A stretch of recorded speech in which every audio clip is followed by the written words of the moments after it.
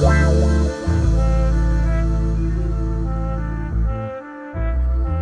guys, welcome back to my channel. I'm ShaRae. If you're new, I want to thank everyone from joining in and watching my videos. I'm just overly excited because I've had a few people join my YouTube family and I'm almost at 200 subscribers. So I'm very excited about that. That's a big goal for me, being that I just got on here. So I'm very happy and grateful, and I thank every one of you. Also, I wanted to say Happy Women's Month. So proud of us. You know, we're doing it, you know, in all kinds of ways. So I just wanted to acknowledge that.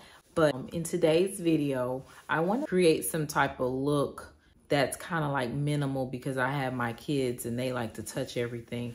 So I removed everything off of my dining room table. And so I purchased a rug from IKEA, which I've been looking for a while for one. So I'm gonna try to include that to see if that looks right. And I'm gonna see how I'm up with it. I previously had a black cowhide rug under here for a while, but since we've gotten our floors done with the darker tone porcelain tile, I wanted to balance the weight of the area with the lighter tone rug. You can also layer your rugs too, just to get a different type of look. I had it layered too, which is, it brings a different type of element to your area. But I purchased this rug from IKEA, and I will link that item below. But I really love the detail, and I'm telling you, the camera and the online picture, it really doesn't do any justice. This is a woven flat pile area rug, and it's pretty large, I think. And I actually have a few of these area rugs around the house because it goes very well with my color palette. It's listed at such a great price that I would run out and purchase another if the kids ruined it with their spills or anything. And it's definitely budget friendly because of course I wouldn't have bought a bunch of them if it wasn't. I'm going to need some muscles to help me move this table. My husband doesn't know it yet, or maybe he does since he knows me so well. But I'm pretty sure this table is going to get moved back and forth a few times before I get it back how I want it.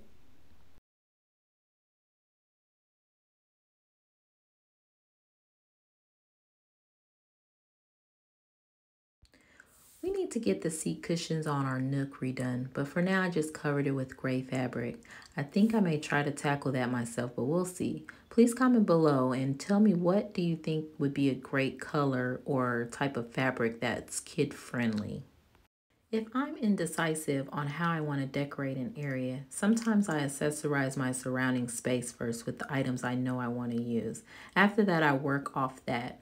One item may inspire you, and from there, your creative juices may start flowing in. At least for me, that is the case. I'm accessorizing with my pillows, rug, and throw blanket first because I'm unsure what look I'm going for on the table. Sometimes you have to step back and look at your design. You may have to scale back and remove some items or change them around. You don't want your space to look cluttered or overly designed. I know I'm guilty of that at times. One trick that I use for myself is once I put my decor in a place, I remove one thing. I try to make sure everything is cohesive and works well in the entire space together. When I design my space, I tend to place things where I like it and then look at it for a few days. If I like it, I will keep things as is. If not, I go back to the drawing board and start all over with an empty space. This is the look that I decided on to go on my breakfast nook table. It's very minimal, but it also has a pop of color and texture. Sometimes you just shop your home and use what you have. Please let me know how you like the final look, and thank you so much for coming along and watching my video. Please don't forget to subscribe, like, share, and comment, and hit that notification button. And have a blessed day. Bye-bye.